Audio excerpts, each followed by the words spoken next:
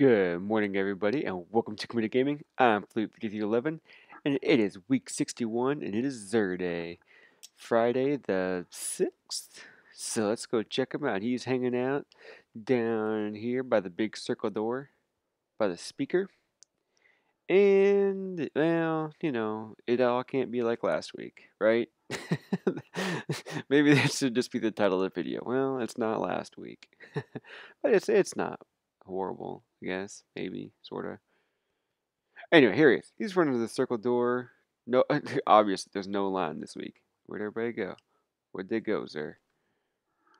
Alright, let's see what we got. We have Helm of Inmost Light for the Titan. It's a good striker helmet. It allows you to second death from above and headstrong, which is pretty nice.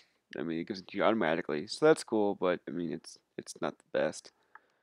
There are other things for the Titan right now. Here we have the Celestial Nighthawk for the Hunters. It's a good helmet. It allows you to have one golden gun round that has a power of 6. It's really nice for orcs. You're trying to stagger him. It was really good back when we were really under level for the raid. I mean, it's got got a lot of good utility with it. I like it a lot. It's probably my favorite, in-game content hunter helmet if I'm using a solar class. So I realize it's a lot of ifs, but yeah, there it is. It's really fun with the solar nightfall too. All right, next we have the impossible machines for the Warlock. These allow you to spec in the landfall automatically, which is nice. It shoots like a mini fist of havoc below you, so you always have to kind of make sure that you're in the air when you cast it to get the most out of it. So I don't know, they're pretty good. They're year 2.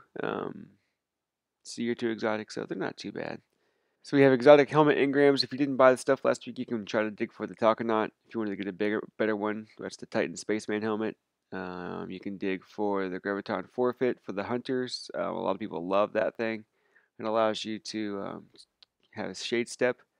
And for the Warlock, I don't think there's a whole lot out there for the Warlock as far as helmets. I guess you could dig for the Stag, but I don't know. I tend to go with chest pieces and gloves for helmet or for the Warlock. But that's just me. But so there we go. That's pretty much Zera's. We have year 1 legacy primary weapon engrams. So I mean, there's really nothing to look for there.